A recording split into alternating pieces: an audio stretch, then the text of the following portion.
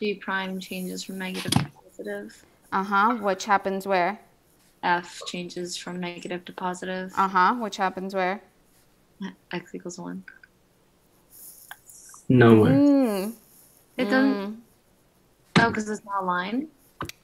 Never. Because it doesn't actually change sign. It goes You're right. to negative.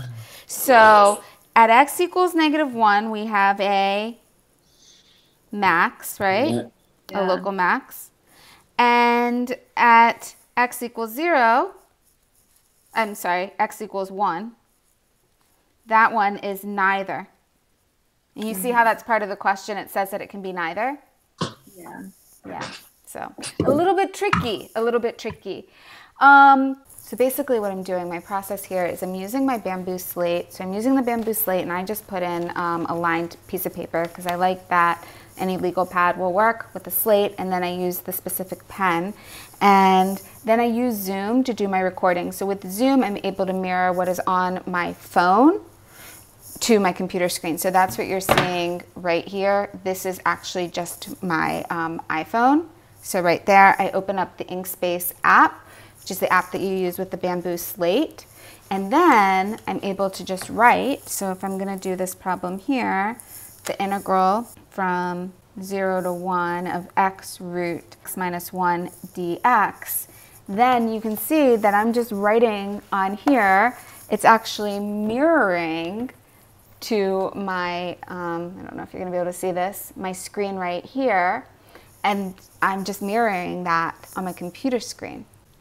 So within the Inkspace app, just using live mode. And when I use live mode, I can see on my phone screen, which you can't really see, I can see the writing in real time. But what I'm doing is I'm mirroring my phone screen to my computer screen using Zoom right now, or you could use, if you're using a Mac, you can use QuickTime Player to also do a screen recording of whatever is projecting from your phone. And so I just project that. And so this way I can wirelessly write anywhere. And I'm just writing right here. So u equals x minus 1. So as I'm writing here, you can see that it is just coming up on my screen so easily. So I use this when I'm doing my online class so that I can see all my students talking, and I can just write on a piece of paper. It's so easy to write. It's so clear for students to see.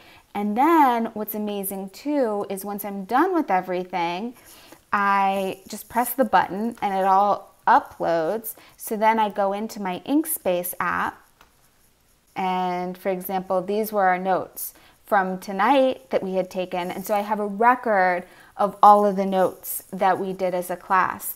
And what I can even do, let me just bring you back to the app. So this was the app that I'm in on my phone. You're seeing it right here. So if I take one of the pages of notes for tonight, you can see that we actually have a class Slack channel, and that's how I communicate with all my students online. And so what I can do is, let me just take the first page of notes. This is the first page of notes that we did tonight, and I can just press that share button. I can export it as some different file types. I'm gonna just export it as a picture right now, and then I can just press import with Slack right there, and then I choose which channel I want to share it with, so chapter 5, and then I'll just call it notes from online session, page 1, then I press that check mark, and boom, it's right there. It's uploaded as easily as that. So I think that's pretty awesome. I don't have to do anything more than that to get my notes. Let me just show you again how easy it was. I'm gonna go to, this was page 2 that we had, so I'm gonna share it as a picture file. Again, I'm gonna just import with Slack and sharing it to that same channel. This is page 2, and boom, there it is. I'm sharing it for all my students to see, so it's pretty amazing.